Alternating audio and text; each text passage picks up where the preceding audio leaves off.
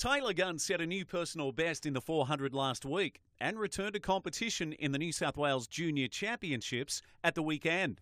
And the 18-year-old made a blistering start from lane 7 at Sydney Olympic Park. Gunn out fast, as he always does, along with Lockie Rapard. Before the 200 mark, he'd already passed his two nearest rivals. His biggest challenger, Aaron Meldrum, who was flying down the back straight. The Japanese athlete also looking very good. With 100 to go, the pair was side by side, but Gunn had an incredible kick over the final 50. But it is going to be Gunn. Look at the time, 46.9. That is insane from Tyler Gunn there. Officially, it was 46.87, another PB. And the Gosford Athletics Club member is now Australia's fastest under-20 over the distance.